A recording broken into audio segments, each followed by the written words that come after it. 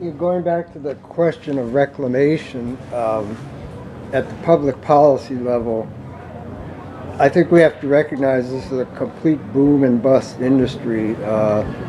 This month on peakoilbarrel.org or .com, he's tracking the peaking out of North Dakota back in production because the old legacy wells that have already been drilled and fracked already, from day one, they're in a decline curve.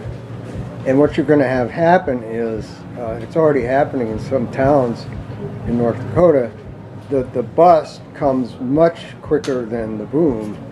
And then you're going to have these frac sand mines impacted down the line in the supply chain. And they're going to say, oh, guess what?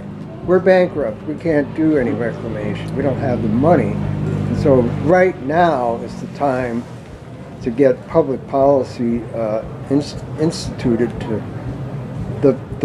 the shutdown, phase shutdown of these mines should actually be beginning now.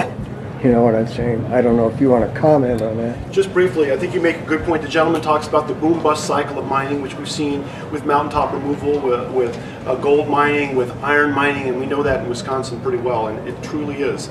The best economic impact I've seen is suggest that communities that are used to mining have an industrial orientation. It can bring jobs. It can increase the mean wage. Communities that are used to having tourism or aesthetic values, fishing, hunting, can really suffer when these things take place because there is quite a big shift in the landscape and the kinds of availability of jobs. Mm.